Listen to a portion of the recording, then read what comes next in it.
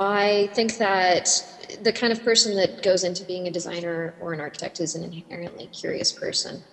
And my partner has a background in being a field deputy with Garcetti's office when he was in Hollywood. And I think that a lot of people sometimes call him the urban planning or the urban design mayor. He's created all these really fantastic initiatives. And a lot of our work came out of a critique of the mayor's office and how he was implementing these public programs. I think that designers should be critical of political agendas, and so it was really fantastic and cool that we were able to come to the table and say, well, maybe patterns, 3 different types of patterns won't work for everywhere. So let's look at a street sidewalk pattern that really just works for this community.